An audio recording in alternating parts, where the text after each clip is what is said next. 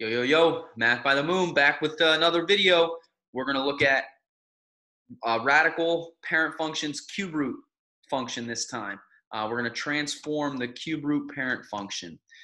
So you ready? Ooh. Here we go. The cube root parent function looks like this. And we already did this cube root parent function in a previous video. We said that the cube root can plug in any number you'd like, positives or negatives, so the domain's all real numbers.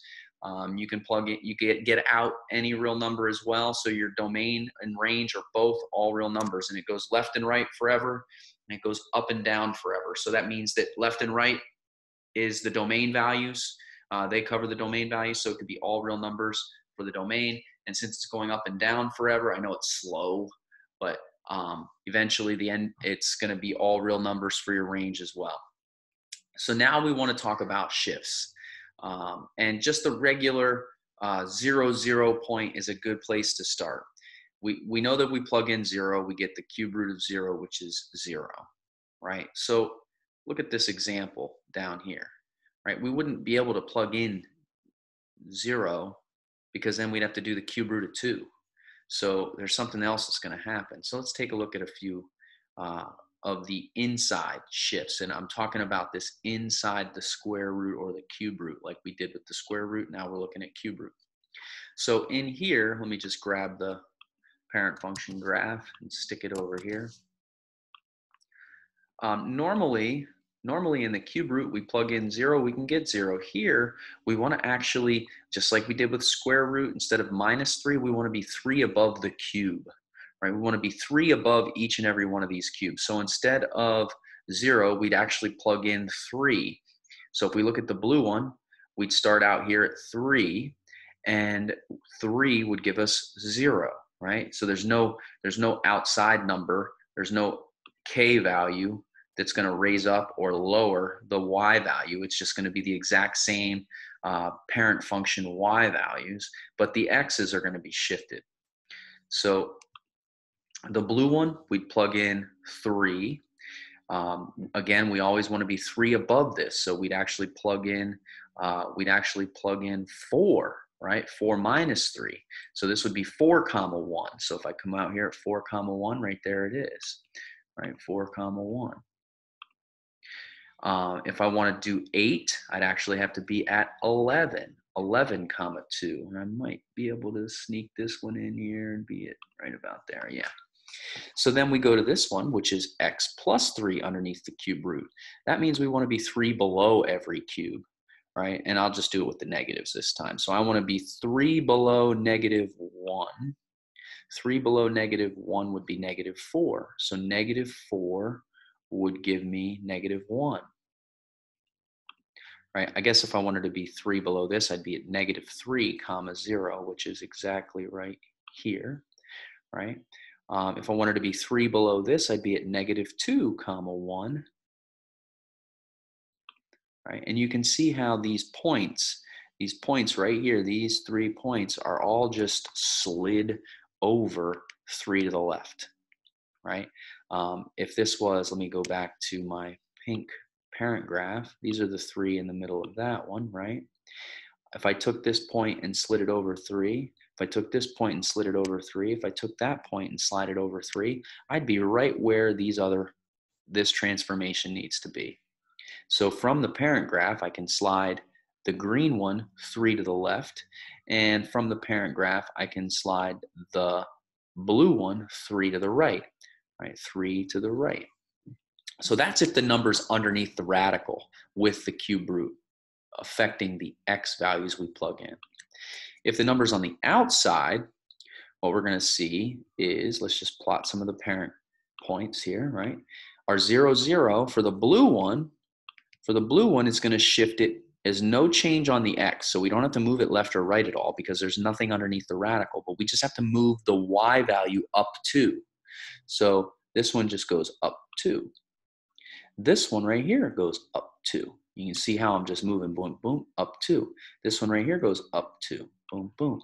Now these ordered pair right here, if we looked at the table, right? If we looked at the table, the x's would all be the exact same x's as our parent,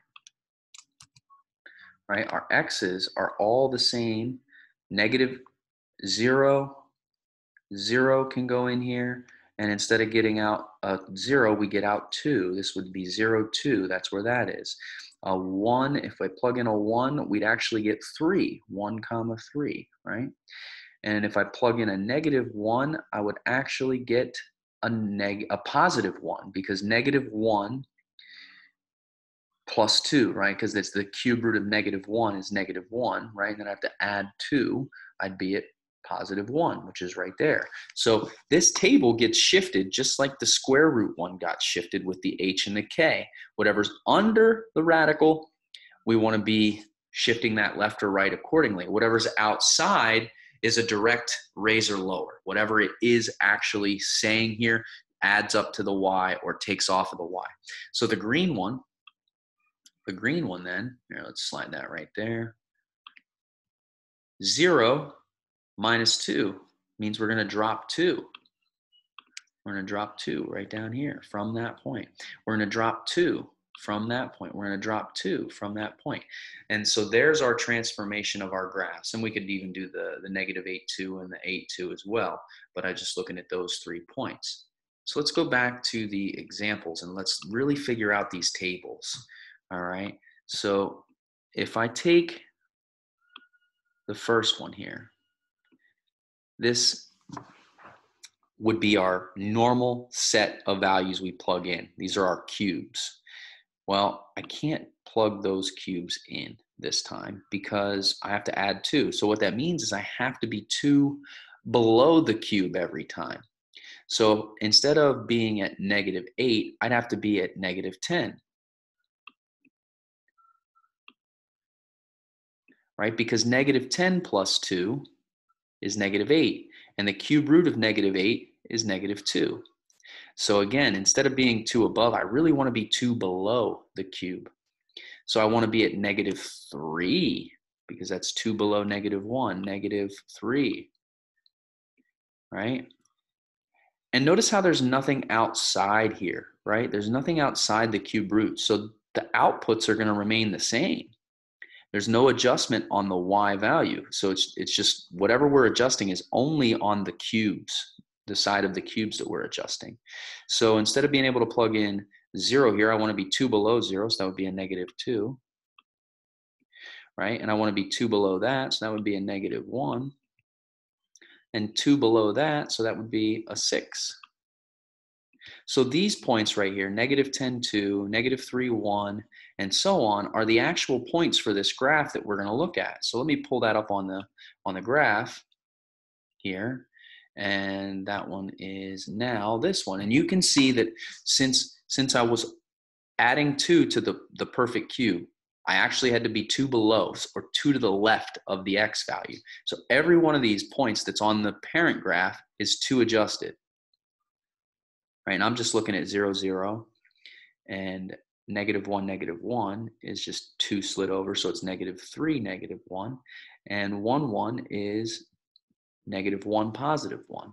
And I can keep going and find every nice clean point on all of my perfect cubes on the parent graph and just slide it 2 to the left.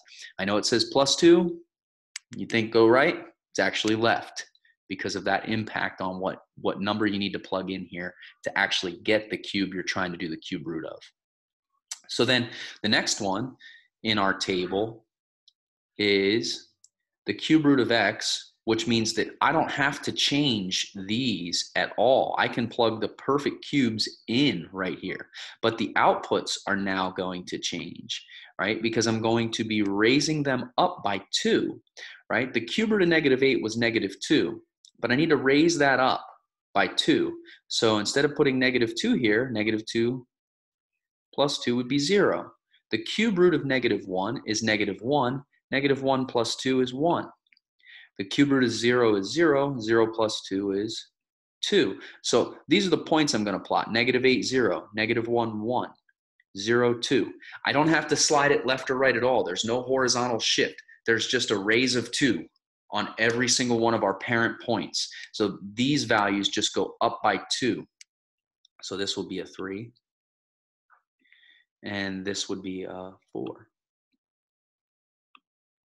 So if I go look at this graph, should see from the parent graph, turn off that one, I should just simply see it go up by 2 points at every one of those critical perfect cube values that we plugged in, right?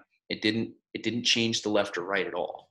Now, this last one is going to change the left and right and the up and down. And if you're playing along, you probably got it figured out. This is going to actually move it 3 spaces to the left, and this is going to move that 5 spaces down. So let's just take a look at the graph. That's what it would be. 3 spaces to the left, 1, 2, 3, and 5 spaces down. And all I'm doing is I'm starting at 0, 0, and I'm moving it, right? So let's go back to our table. Let's get these values, right? So instead of -8, I'd want to be 3 below that. I'd want to be at -11. And instead of -2, I'd want to be 5 below that. I'd want to be at -7. Instead of -1, I'd want to be 3 below that. So I'd be at -4. And I'd want to be 5 below this, our normal expected output, so -6. Want to be 3 below this. And I want to be 5 below that. 5 below 0. 3 below 1. And 5 below 1 here. 5 below 1 is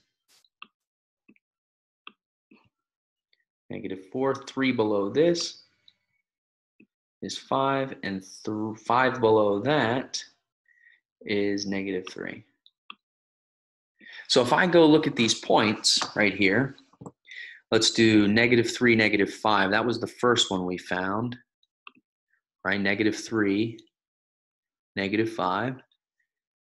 The next one we have is -4, -6, right? -4, -6. Let's see if that's in there. Yeah, now let's find -11, -7. -11, -7. Bingo. And every one of these nice points that were on our parent graph is going to be 3 to the left, 5 down. So here's a nice point. 1, 2, 3, and 5 down. 1, 2, 3, 4, 5. Bingo. That's 5, -3. Right? Let's see if that's on our table. 5, -3.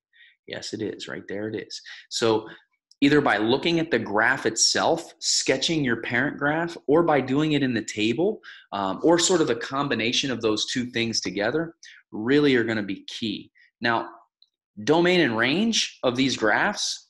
So the domain and range for the parent function is all real numbers. -infinity to infinity for the domain, -infinity to infinity for the range. Because it's going up and down forever, that's your range, and it's going left and right forever, that's your domain. So none of these graphs are going to change in terms of their domain and range. Every single domain and range for a cube root graph is -infinity to infinity for both the domain and the range. There isn't a value you can't plug in, and there's not a value you can't get out. So all real numbers. If you need any more information on transformations for just the H and the K, we're going to get into the dilations and the stretches and the compressions and the dilations with the A value in the front of the square root and the cube root. You've seen the A maybe. It's just the coefficient in front of the radical. So we're going to get into that next. But if you need any more help on just the left or right and the up and down shifting, please let me know. I'll be glad to help you out. Later.